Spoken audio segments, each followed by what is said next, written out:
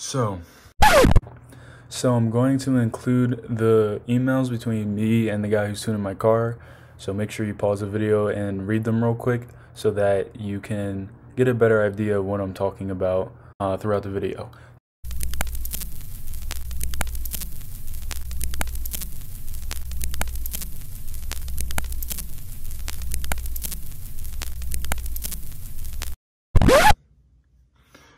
Here's an update for all you guys who are waiting for me to make a video on my Mazda 6. So I do still have the car. Don't worry. It is still getting tuned. And you're gonna be like, what? It's been like months. Yes, it's been months. So there's a few issues. Well, actually, I got the car back briefly and I did make a video, but the thing was it wasn't finished. So I wanted to like basically give you everything, and since it wasn't finished, I didn't want to like upload it and then have to make another one saying, all right, so I got everything finished this time. So I didn't upload it.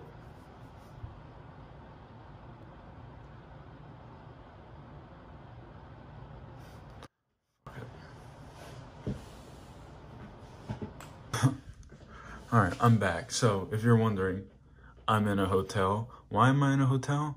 Well, I'm on a very high priority business trip right now.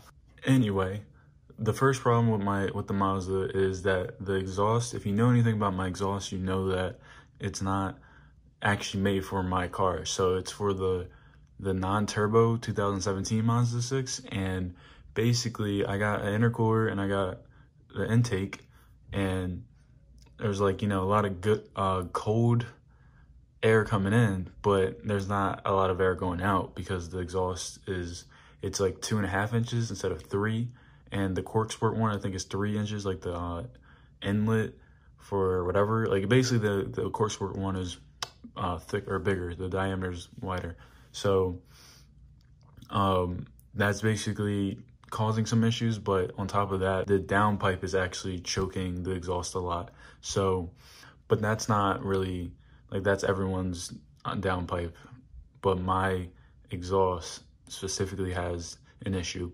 So pretty much, I can't explain everything he told me because it's like literally months ago he told me everything, but the car was like okay, and he finished it. He didn't finish it, but I needed it back real quick, and I was driving it, and it would die like at like 5,000 RPMs, and he didn't know what he thought it was maybe cutting boost because the temperature, and all kinds of things, but I didn't know what it was. And I'm like, you need to fix this. So while he was going to fix it, the temperatures dropped like really cold, and then the car wouldn't start. So basically the SkyActiv technology in the car, like, it was being like real finicky, and the cold air, like the cold temperature, was causing it to like not start and stuff like that. So pretty much he has to try to figure a way out. He has to like build everything, and that's so the second problem of my car that leads us straight into it is that no one's tuning it. So there's not that many people tuning it, and if there are people tuning it, like, they're not posting anything really, any like troubles they have. So everything's like new. So like if he has a problem, he can't, you know, go on the forums and figure out what it is to get the quick fix. He has to like figure it out and then, you know, do it himself and all that. So that's also an issue. The third issue is there's some kind of software problem that he was talking about, and maybe I'll get him to explain everything at the end. I'll ask him if he wants to be in one of my videos, but this is just my dumbed down version of what he was talking about or telling me. And I know he was saying that like the basically the ECU in general doesn't want to be played with, and once something does mess up, and this probably happens for like a lot of cars, but Mazda's like, this car is specifically like, you know, very troublesome. Basically, if something happens, he doesn't know what caused it, and he has to like change like one thing at a time to see what caused it to have an issue. And it's just like trial and error.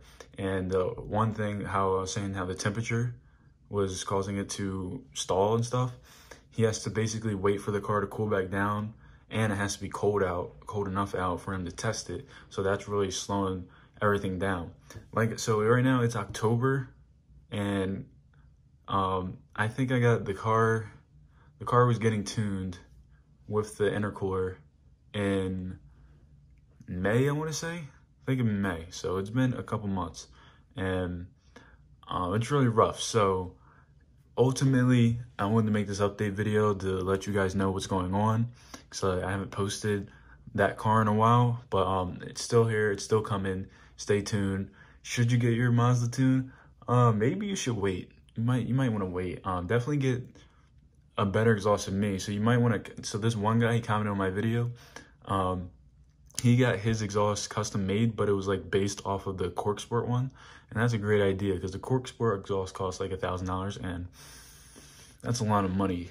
And but my exhaust, as far as sound, it doesn't sound necessarily bad. It's just if you're gonna tune it, or if you want, like, you know, the best flowing exhaust, my exhaust isn't the one. Plus, I wouldn't recommend mine anyway because it didn't fit on my car. Like, you have to get it fit at the shop, and that's like, you know, extra money and all that. So anyway, I hope this wasn't too long. If you have any questions, let me know. I'll try to explain more later. Like I said, I'll try to get him on the video. But thanks for watching. Peace.